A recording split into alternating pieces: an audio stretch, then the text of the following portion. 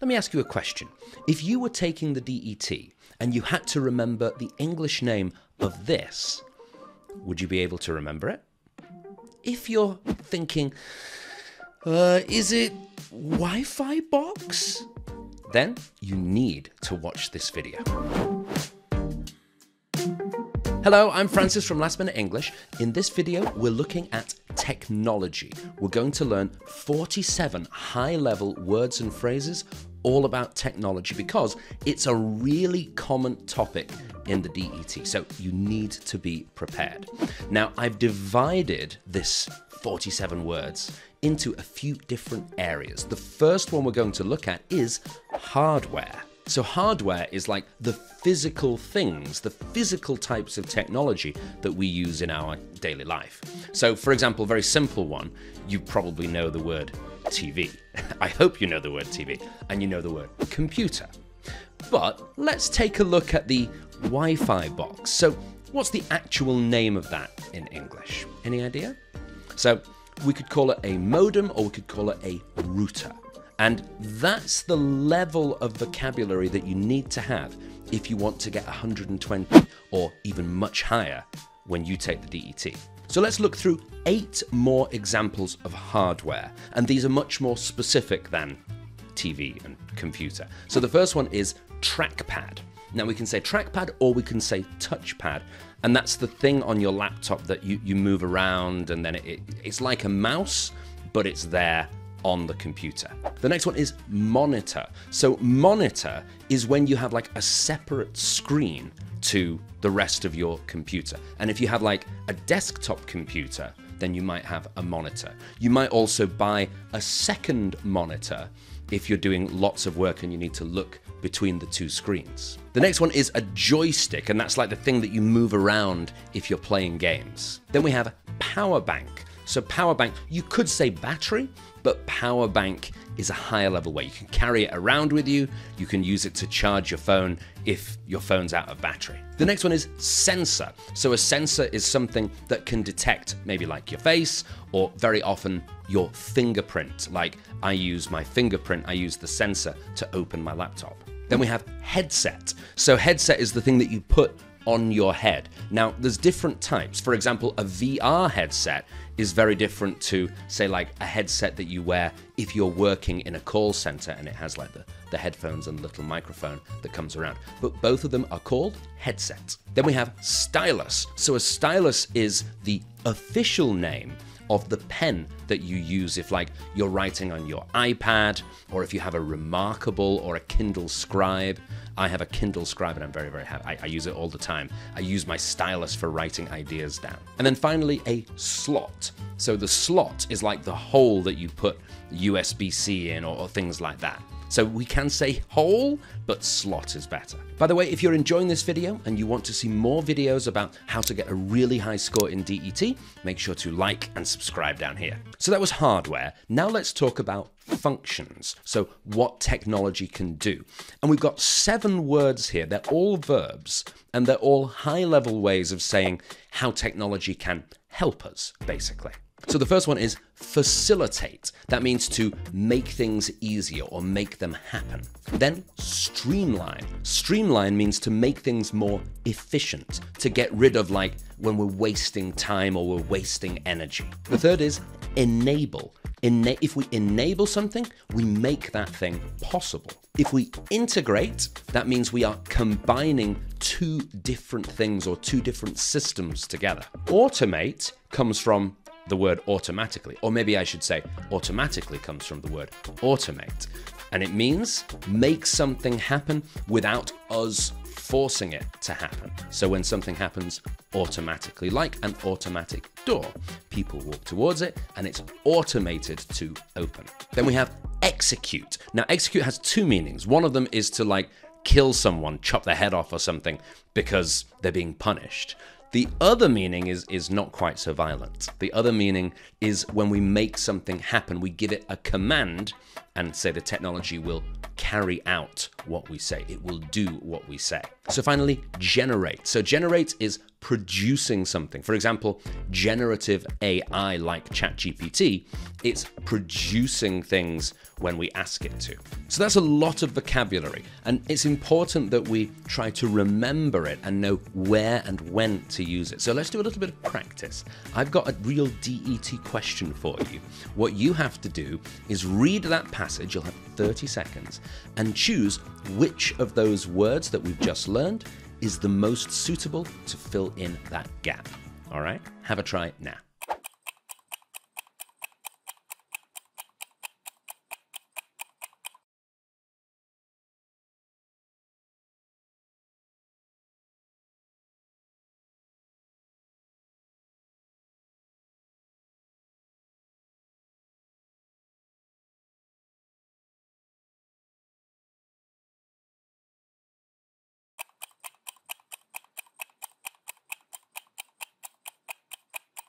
Okay, so did you get it right? So the clue was chatbot. So chatbot, usually powered by AI, they generate the answers that people want. By the way, this video is all about technology vocabulary, but I would love to know, I've got a question for you, which other area you would like me to make a DET vocabulary video about, okay? In the past, for example, we've talked about people, we've talked about memories. This is technology, but which other area would be useful for you? Let me know in the comments. Now, chatbots are a type of AI, and actually AI is our third area of discussion. And it's very important to know lots of AI vocabulary because it's such a big topic nowadays. So the first word we need to know is model, an AI model. So that's an AI system that's trained to do something specific. For example, it's trained to write text, or it's trained to answer certain questions. Then we have a tough word, algorithm. Algorithm. So the stress is at the start. Algorithm. And that is a series of code instructions that the AI, or just like software in general, uses to do something. So it's step, step, step. Then we have prompt. So the prompt is the question or the instruction that you give to AI. And what do you get back?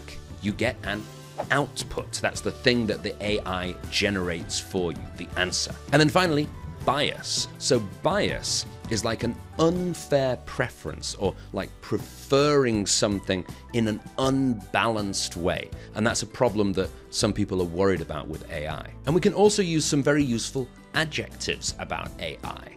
So the first one is responsive. So that means it quickly comes back to you. Then we have predictive, which means it's able to guess or predict what might happen in the future. Or it might be adaptive. So adaptive means that it can change depending on what you ask it to do, or say your level. For example, the DET is an adaptive exam because if you're doing very well, it gets harder. If you're doing not so well, it gets easier. And then we have sophisticated, which is like advanced or high level. And finally, versatile.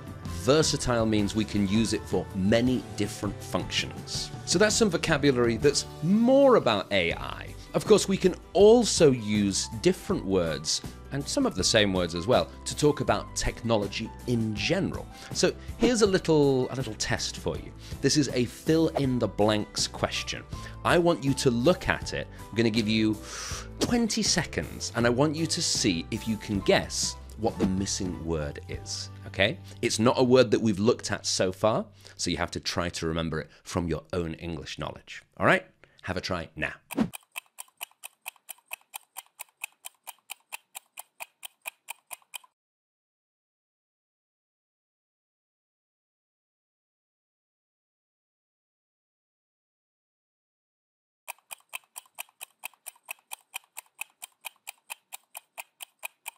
Okay, so welcome back. So what do you think? What could it be? So the answer is outdated.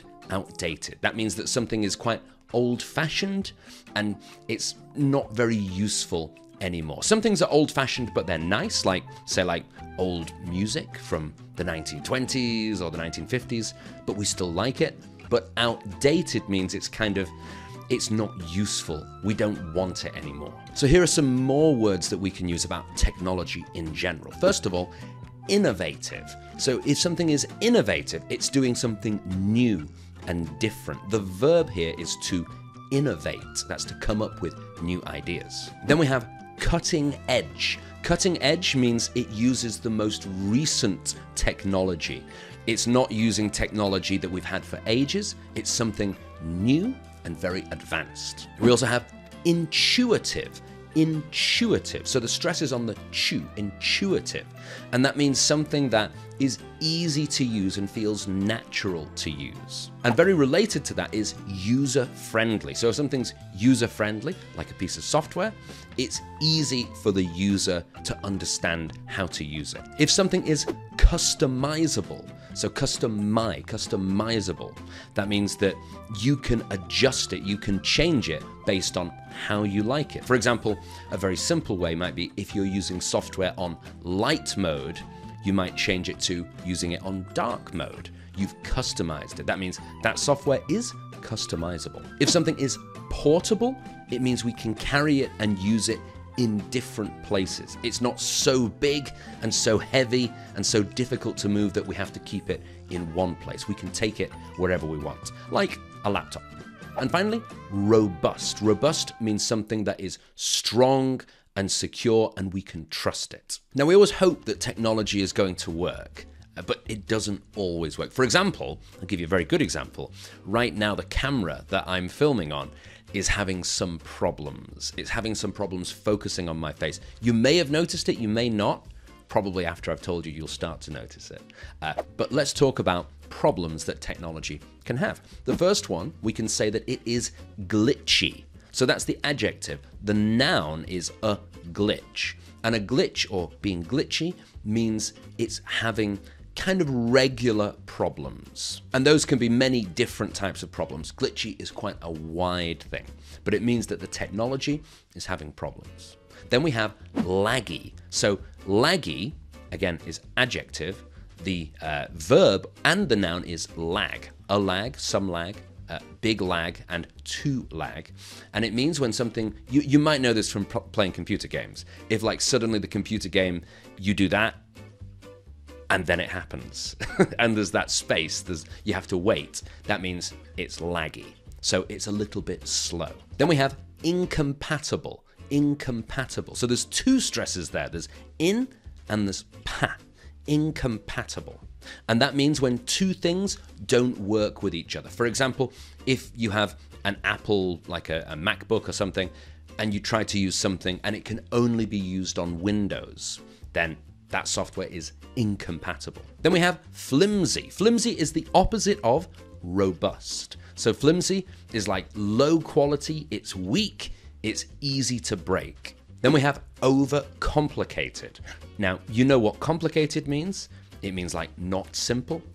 Overcomplicated means it's definitely too complicated. So sometimes things have to be a little bit complicated, but if it's overcomplicated, it means it's very, very, very complicated. And then finally, invasive. So invade is to go into something when you're not invited.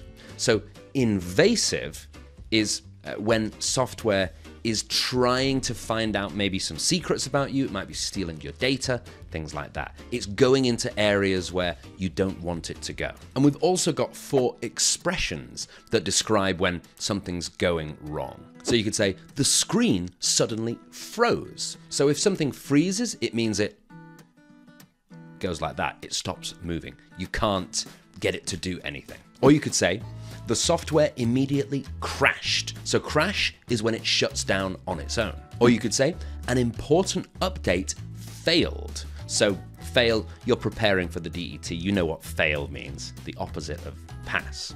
But here, it means that the update was trying to happen. It was trying to get to the newest version of the software, but for some reason, maybe the internet cut out, and that update wasn't successful. It failed. And you can say, my laptop started to overheat. So that's when the laptop itself is getting really hot. So there might be a problem with the fan, for example. Now, if you are preparing for the DET and you want to make sure that you don't fail, that your update of your life doesn't fail, then we've got a great course for you. It's our DET Complete Preparation course.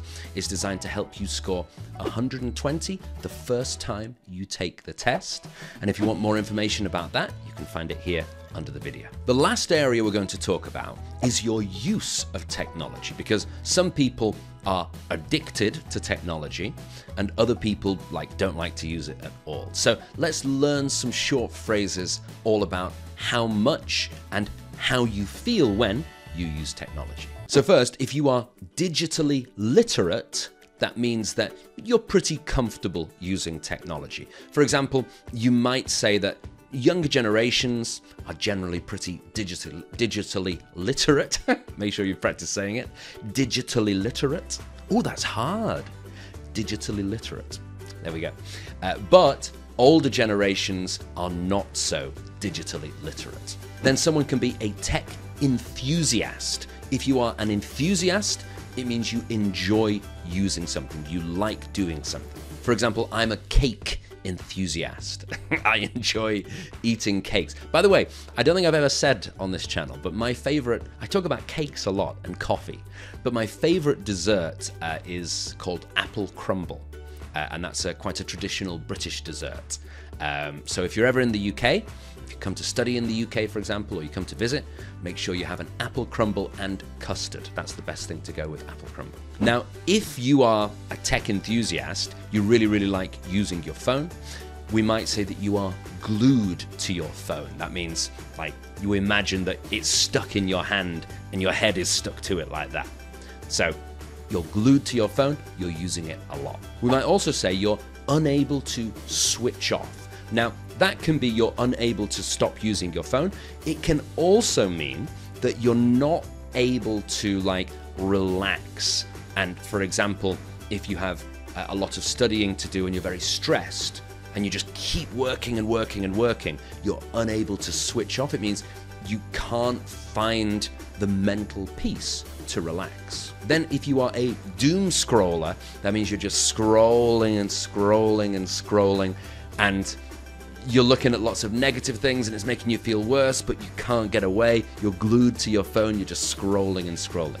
A doom scroller. So a lot of those are about using technology a lot, but maybe you are a technophobe. That's the opposite. So you're not an enthusiast. In fact, you don't like technology. So that makes you a technophobe. Or you might be a casual user. Casual means I use it sometimes. I use my phone maybe once a day for 10 minutes.